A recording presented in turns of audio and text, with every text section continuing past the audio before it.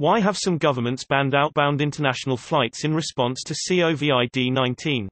Why have some governments banned outbound international flights in response to COVID-19?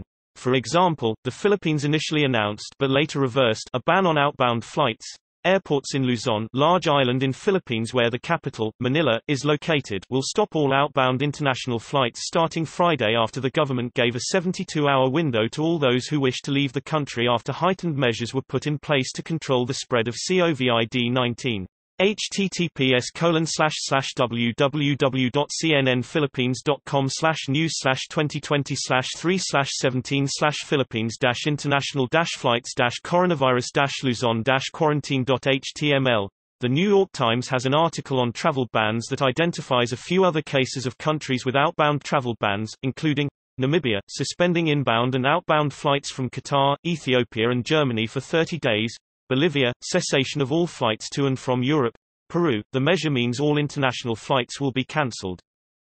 I understand the ban of inbound international flights to prevent contaminated individuals from entering the country, but banning outbound flights seems less obvious to me.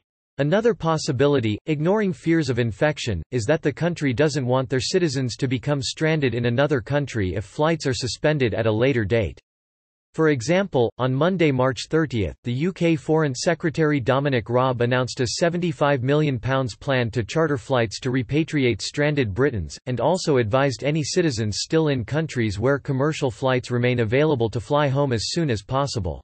If a country's citizens become stranded abroad, it will usually end up being the government's responsibility to fly them home.